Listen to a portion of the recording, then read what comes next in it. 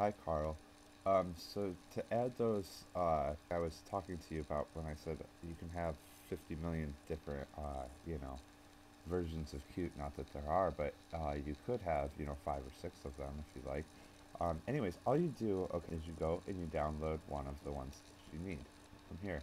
You then just run it, just like in my first video with setting it up. So after you do that, if the help pages aren't working for you, what you can do is you can add each one individually, or you can just add whole entire toolkits. So to do this, we just go to Tools, Options, we go to Build and Run, we go to Qt Versions, and then we would just add a version simply by clicking on Add and finding what's called the QMake file, okay?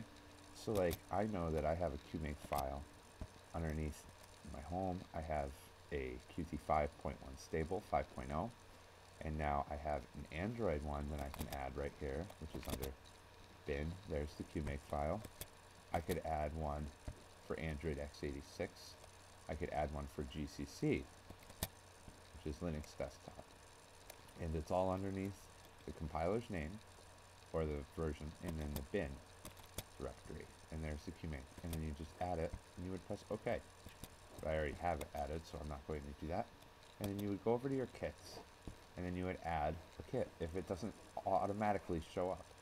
So this is how you can have multiple different versions of Qt, the libraries, within the, just within the creator, right? Or you can add the help files manually just by going to Help, Documentation, Add, and it will be underneath your compiler version, right?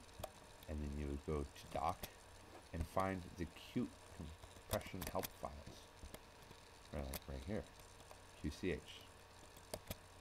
And you would just add those, but I already have them all added. Or another thing that you can do is you can download Qt from their source code, which is, if you go down to the bottom of this page right here, it's freezing up on me.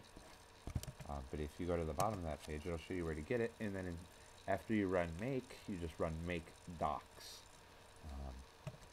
I hope this helps you out. Take care. Have a good one. Bye.